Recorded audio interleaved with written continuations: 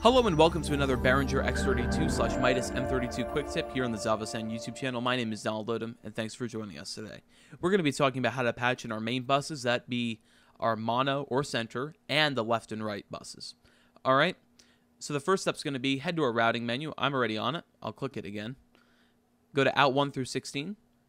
Click output 14. You can select any of these. I'm going to select output 14 and patch in our mono bus to that one.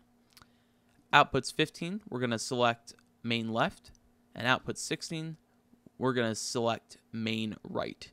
Now, if you're using the physical preamps, it'll automatically be done for you. If you're using non-local I/O, meaning that you have a digital stage box at the stage level, depending on what type of stage box you have and what connector you're plugged into, just follow these steps. So if you have an S16 stage box at stage level, plugged into AES50A, select 5 through 8. AES50A, 5 through 8. If you have an S16 plugged into AES50B, select AES50B, 5 through 8. And if you have a S32 digital stage box, that's the one with the 32 inputs and 16 outputs, select AES50A if you're plugged into AES50A, 13 through 16. And AES50B 13 through 16. Again, if you have that S32 stage box.